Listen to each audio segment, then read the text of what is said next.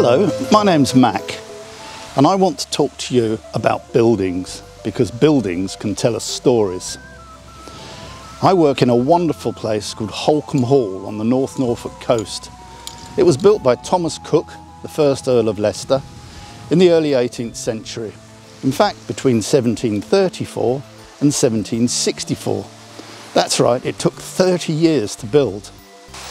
Holkham Hall is part of a country estate in a huge parkland, but it in fact has many things in common with other buildings, and I want to explore some of those features with you today. So every building has a side that it wants to show to the world, and this is our magnificent south front. And every building has a side that it tries to hide, like the bins. So our building is made of bricks, and all these bricks are handmade, and they're made in beautiful moulds like these. And in the hall there are nearly 3 million bricks. And this is our roof. Ours is made of slate. Holkham Hall also has cellars, and this is our huge wood cellar. As you can see, it has vaulted brick ceilings to hold the huge weight of the hall. Of course, every building needs windows. These are known as Venetian windows or Palladian windows. We'll come back to Palladio shortly. And of course we've got doors, and these doors are all in a line. It's known as an enfilade, and it runs the whole length of the house. And there were hidden doors for the servants. And we have ceilings. This one in the marble hall is inspired by the Pantheon. The Pantheon is an ancient Roman temple.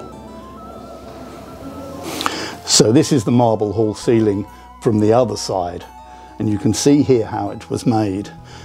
You have rough hewn wood, and then you have laths, and then the plasterer has got hold of big handfuls of plaster and slapped them against the laths, and these are known as the snots as it oozes through. And of course we've got floors. This is oak floorboards, and here is a modern carpet made to an 18th century design, hand woven of course. And this is a Savonnerie carpet made in Paris in the early 19th century. It's one of the oldest carpets we have in the house. Of course, Holkham Hall has staircases. This is the grand staircase in the marble hall that was used by the guests. There were stairs especially for the servants as well. This winding staircase goes right from the very bottom of the house to the very top. Some of our walls are painted, as you can see, but just look how many layers of paint we've had over the years. Some of the walls are covered in sumptuous fabrics. This is known as kaffoy, and it's a mixture of cotton, silk and wool. And this has been here as long as the house. And some of our walls are covered in alabaster, which looks a lot like a marble. And they're decorated with beautiful patterns like this Greek key, and above us, the Vitruvian wave. And in the bedrooms, we have beautiful tapestries. These tapestry panels are from Belgium, and they're considerably older than Holkham Hall. And these tapestries are from London. You can see P. Saunders, Soho. The gold you can see on the windows and doors and ceilings is not paint. It is real gold. It's extremely thin gold, known as gold leaf. It is applied to surfaces to make them gleam and sparkle, especially in the candlelight. All buildings are made for someone. They're known as the client. In the case of Holkham Hall, it's Thomas Cook, and here is a bust of him, a beautiful one in marble. Thomas Cook's quite unusual because he was an amateur architect, and he helped design the hall too, and kept a very close eye on its building. So all buildings are designed by somebody. We call that person the architect. In our case, the person who designed Holkham Hall was William Kent. William Kent is also responsible for designing our neighbours' houses, Houghton Hall, and the interiors of Rainham Hall. And of course, you need a builder. In our case, the builder was Matthew Brettingham, a man from Norfolk, but he employed an awful lot of craftsmen as well to help build the house. Buildings have what we call an architectural style. In our case, Holkham Hall was built in the style of Andrea Palladio, so we called it a Palladian building. Palladio lived in northern Italy in the 16th century. He lived between 1508 and 1580. He in turn was influenced by the ancient Romans. Behind me is the portico of Holkham Hall.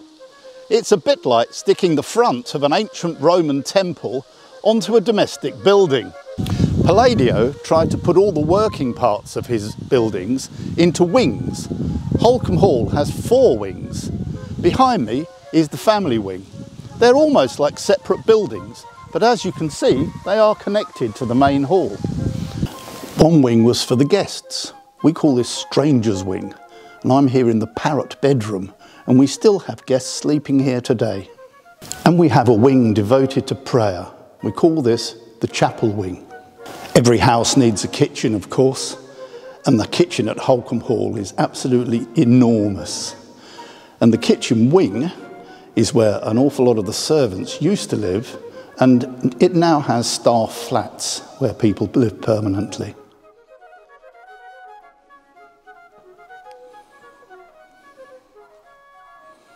There had to be a wing for the family to live in. I'm here in Family Wing, and this is where our families still live today, the Earl and Countess of Leicester and their children, and of course their pets. But what of the main hall? What happened in there? Well, this is where Thomas Cook could show off all the great works of art that he had collected on his travels around Europe when he was a teenager.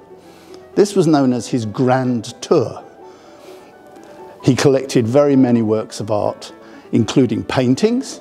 Here is a fantastic painting by Rubens. So this is a painting that Thomas Cook commissioned of himself while he was still on his grand tour. Here he was still a teenager. It's a painting by Trevisani. And on his grand tour, Thomas Cook collected books. He collected a lot of books, as you can see. I'm standing here in what's known as the Long Library, and I think you can see why it's called that. And here we have even more books. This library is in the Holkham Attics.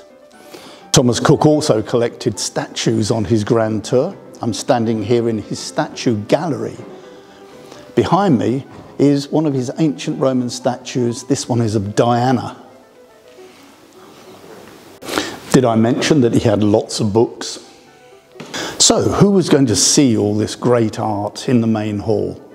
Well, the other thing that Holkham Hall was really good for was entertaining and having large parties, banquets, and having friends come to stay. Of course, the other thing was that Thomas Cook was able to show off his great wealth and his great taste. Okay, so that's a quick look at our building, Holkham Hall, and now it's over to you. Maybe you could have a look at a building near you. You could look at your school, maybe your library, or even an old building near you, like a church. You could even look at your own home. Maybe you could ask, who built this building? What's it used for? And maybe even, who paid for it? I hope you enjoy your project. Now it's over to you.